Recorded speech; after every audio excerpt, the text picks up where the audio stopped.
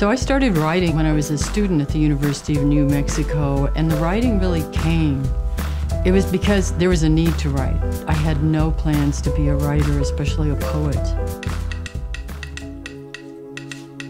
I was an active part of the Native rights activity. The need arose in me to use words as a witness.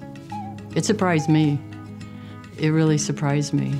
It's like the spirit of poetry came to me and said, okay, you're coming with me. And I couldn't say no.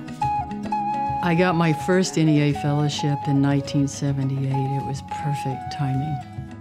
Because of that first fellowship, I wrote She Had Some Horses, which has become my signature. It's the book that put me into the world. What followed on that was In Mad Love and War and other books. With all writers, with all artists, with all humans, we all carry ancestors. We carry stories. We carry their songs.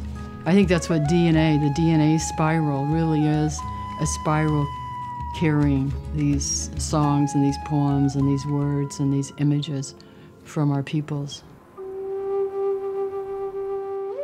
Like eagle that Sunday morning over Salt River, circled in blue sky and wind, swept our hearts clean with sacred wings. We see you, see ourselves, and know that we must take the utmost care and kindness in all things.